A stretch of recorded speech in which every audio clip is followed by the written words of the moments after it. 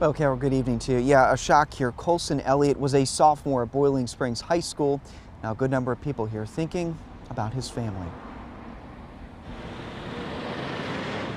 A somber day around Spartanburg District 2 after troopers responded to Drayton Road Tuesday night, where they say Kolson Elliott was traveling west when his car rear-ended an SUV, causing him to veer off the road down an embankment where it overturned in a creek.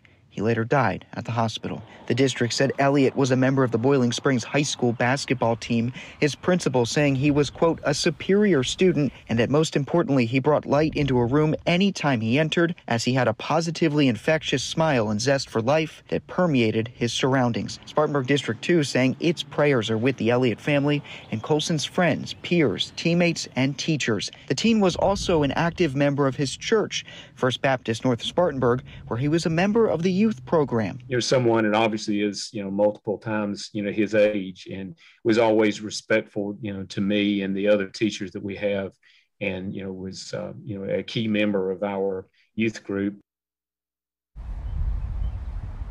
We have that full district statement on WIFF4.com. For now, in Chesney, Taggart Houck, WIFF News 4.